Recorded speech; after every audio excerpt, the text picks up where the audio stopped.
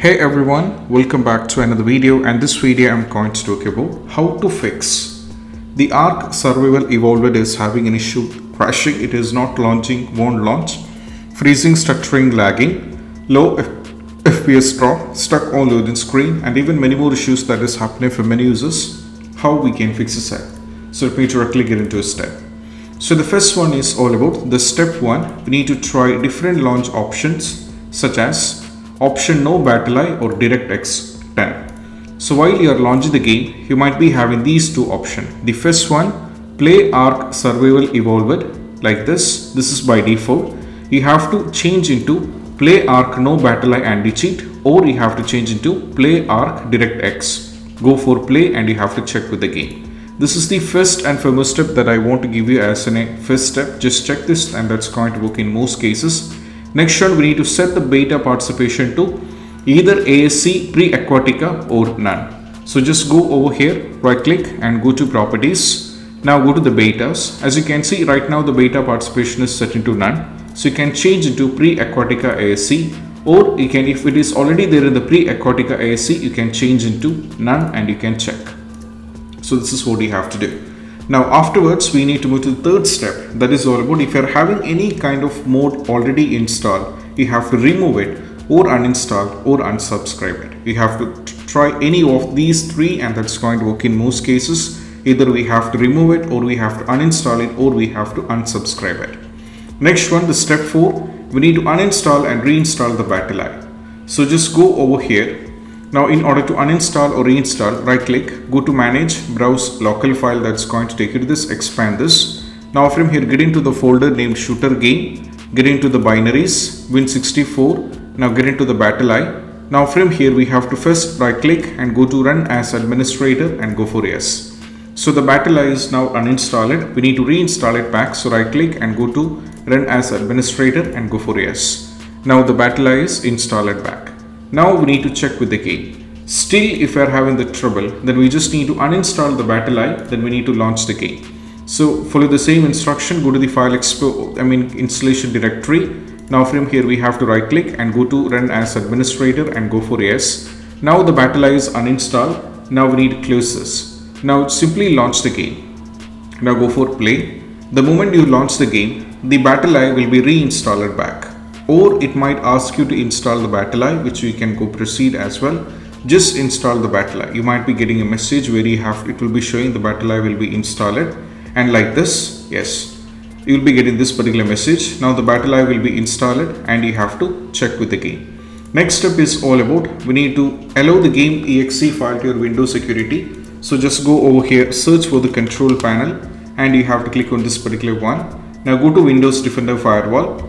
Go to allow an airport feature through Windows Defender Firewall. Now from here you have to scroll down and add the ARK Survival. As you can see, I have already added the ARK Survival Evolved. You have to put a check on this box that is private and public. Similarly, you have to add everything. That is, just go to change setting, allow another app, go to the browse, this PC, local disk D, Steam library, Steam apps common. Get into the ARK folder, shooter game, binaries Win64. Now we need to add ARK launcher. Similarly add ARK shooter _ BE and also add the BattlEye. Inside the BattlEye we have one thing called BE service _ x64 added. So right now I have already added everything, and once you add, you have to put a check on both the boxes, private and public. That's very important. Then you have to close this and you have to check with the game. Next one is verify integrity of game file. So just go over here, right click and go to the properties, go to installed file and just verify integrity of game file, which is going to take a lot of time. So we need to just click on this one and we need to wait. Next step is all about, what we need to do is we just need to go over here. We need to either rename or delete the config file. So when you do this, you'll be losing all the progressions of the game, but even rename the game saved game folder and create a backup first. So just go over here in the file explorer, this PC, go to local disk C, not program files, user folder, admin, then get into app data, go to local, I think it is local low. You might be finding the folder here for the ARK game, or get into the folder local. Now you'll be finding a folder here for ARK save. Now when you find it, just right click on the respective folder and delete it, which will be losing all the progressions that you saved so far in the game, but it worth a lot because you'll be losing all the progressions, but even though it worked. Or you can just change the name of the folder, then you can close this and you can check with the game.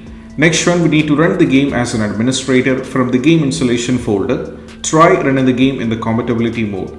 So to do this, just go over here, right click and go to the manage browse local file. That's going to take you to this. Go to shooter game, binaries, win64. Now from here you have to scroll down and get into the game installation, the launcher. Right click on this one, show more options, properties, compatibility. Put a check on this particular box, that's run this program in the compatibility mode. Now we have to put a check on disable full screen optimization, and also you have to put a check on run this program as an administrator. So these three things should be done. Now we need to go for OK, and you have to close this and you have to check with the game. Next step is all about we need to perform a clean installation of the graphics card. So I'll be providing a link in the description to both NVIDIA as well as to the AMD. So the NVIDIA users, just go over here, select everything. Like if you're on the GeoForce, select GeoForce, select everything over here. Now we need to go to find, and we'll be getting the latest released versions of the graphics card over here.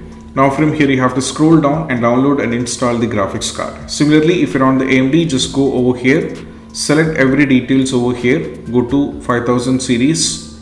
Now from here go to submit. And Windows 11 with 64-bit edition should be downloaded from here, and the Windows 10 with 64-bit edition should be downloaded from here. And also you have to check, maybe after the installation of the graphics card, just do a restart. Next one, we need to run the game on dedicated graphics card. So just go over here, search for graphics settings. Now we need to click on this one.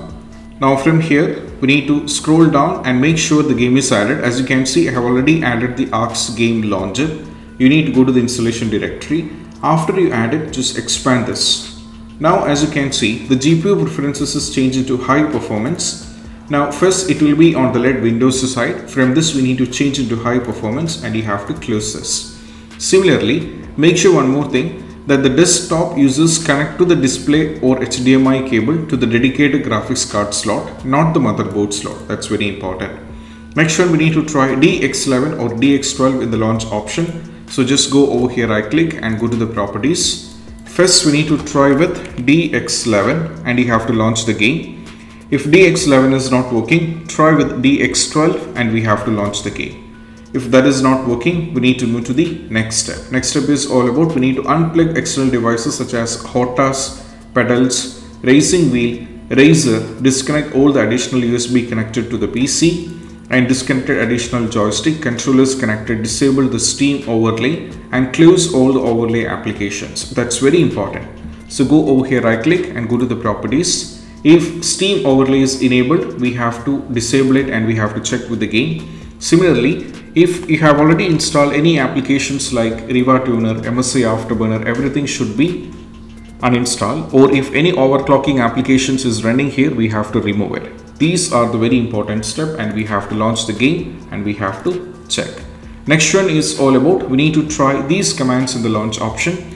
So the first one, that is ipconfig for flushing the DNS. So just go over here, search for the CMD and go for run as administrator and go for yes. Now copy and paste it and press enter. Next one, we need to type ipconfig release, copy and paste it, we have to press enter. Next one, we need to go for ipconfig renew, copy and paste it, we need to press enter. Now once these commands are done on the CMD, just make sure that you update the Windows. So just go over here, settings. Now from here we need to update, just go over here and update the Windows. Then once you update the Windows, you have to check. Next step is all about we need to install the Microsoft Visual C++. So just go over here, download and install the Microsoft Visual C++. Now from here, if the system is based on x64, download this one. And if the system is based on x86, you have to download this one and install. Restart is a mandatory and you have to check. Last and the least step is all about we need to uninstall and reinstall the game. So you can uninstall the game, just go to the game, right click and go to manage and uninstall the game. While reinstalling it back, you should not be installing back on the local disk D, but you have to try either E or C. That's very important and you have to check.